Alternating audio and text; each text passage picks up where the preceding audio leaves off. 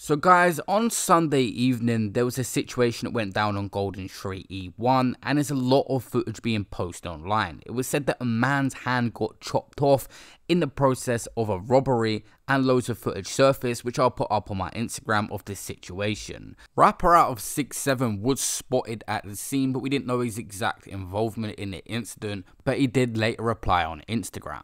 The police put up a tweet themselves saying, "We are aware of a video being shared online of a male with serious arm injuries following an assault in Golden Street E1 on Sunday evening. Detectives are investigating, and we urge people to avoid speculating to the circumstances while the investigation takes place." Now, amongst the footage was a WhatsApp conversation of people talking about the robbery. Then the rapper heard loads of rumors of people twisting his involvement, so he spoke on Instagram to clarify exactly what happened from his point of view.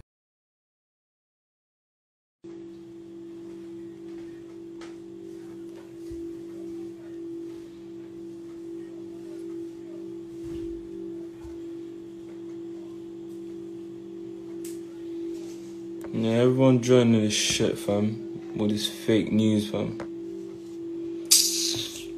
Listen clearly, I'm gonna say this once. Just bare chatting's going on. There's a viral image of me going about saying I stole a car.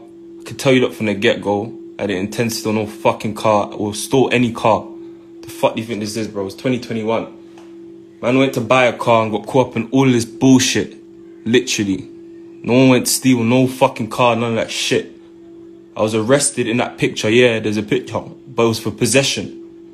It wasn't for none of that, oh yeah, da. So I don't know why guys are capping, like, loud, all that shit. Big man think.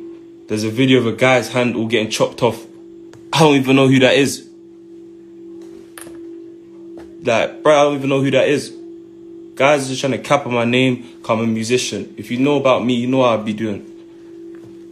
Like, the fuck do you think this is? I ain't even got to talk too much on this. I just came to say, yo, I'm not out here doing things that'll let my fans down. And like, trust me, don't believe all this shit you be seeing on the net.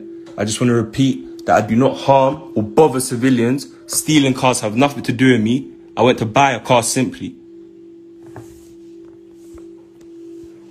From what I can see in the footage, it looks like a dispute about the robbery of a car that got out of hand very quickly because people had weapons. One man was sitting on the floor who literally lost a part of his arm in this brutal exchange. As the police do their job, we'll find out more on what happens, and I'll give you guys the actual story. So make sure you drop a like and subscribe to the channel and stay tuned for the update. If you want to see the footage of the incident, I'll put up some clips on my Instagram page for you guys. I'll see you in the next one. Peace out.